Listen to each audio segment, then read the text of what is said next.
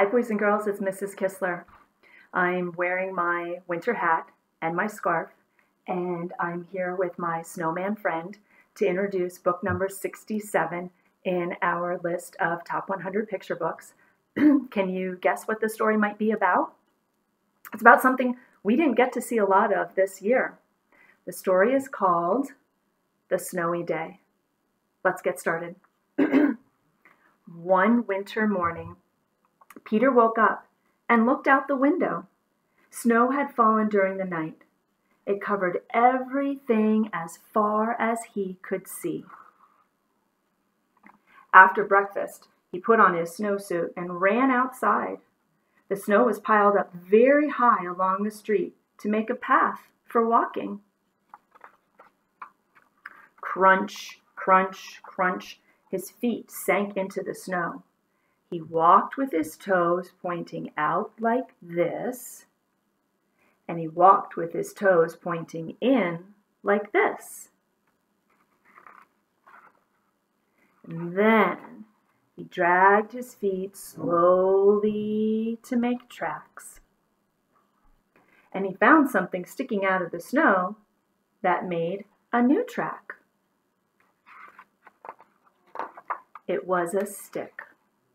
A stick that was just right for smacking a snow-covered tree. Down fell the snow, plop, on top of Peter's head. He thought it would be fun to join the big boys in their snowball fight, but he knew he wasn't old enough. Not yet. So he made a smiling snowman, and he made angels.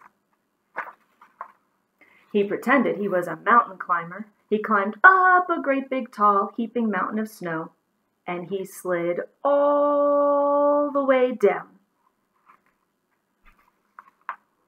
He picked up a handful of snow, and another, and still another. He packed it around and around and firm, and he put the snowball in his pocket for tomorrow. And then he went into his warm house. He told his mother all about his adventures while she took off his wet socks. And he thought, and he thought, and he thought about them. Before he got into bed, he looked in his pocket. His pocket was empty. The snowball wasn't there, and he felt very sad. While he slept, he dreamed that the sun had melted all the snow away. But when he woke up, his dream was gone. The snow was everywhere, and new snow was falling. After breakfast, he called to his friend from across the hall, and they went out together into the deep, deep snow. The end.